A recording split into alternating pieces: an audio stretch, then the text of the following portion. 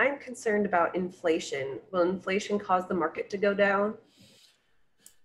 Yeah, what we call the Goldilocks zone. And so this is something you'll hear all the time about the economy, where it is growing, not too little, right? Just like Goldilocks, and not too much, right? And so when the inflation is moving along, 2-3% a year, the economy seems to do quite well.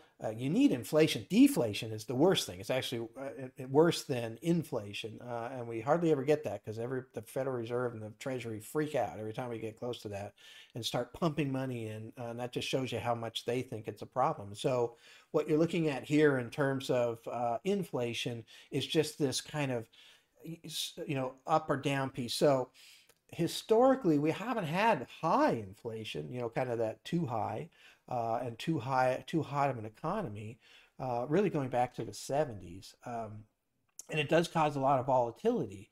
And when you say market going down, when I say market going down, there's two phases to that. One is this kind of 20% or less drop, so that's pretty common. That happens all the time.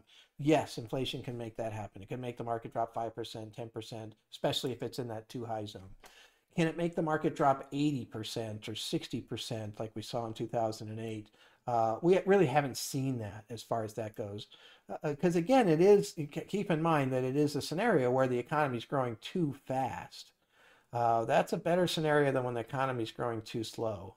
It's not great, but it's more manageable. So yeah, we have some possibilities of that, but one thing to really focus on if you want to understand inflation is look at the bond market. I specifically look mostly at the 10-year Treasury. And you've got a pretty good idea there. There's a whole group of people, very intelligent, looking at every number under the sun. And when rates on that Treasury start to really skyrocket like they did earlier this year, that threat of inflation is sitting out there. And now it's kind of backed off, right? And so the bond market's telling us right now that inflation might be kind of moderate, which again would be fine. So that's how I'd kind of look at that answer.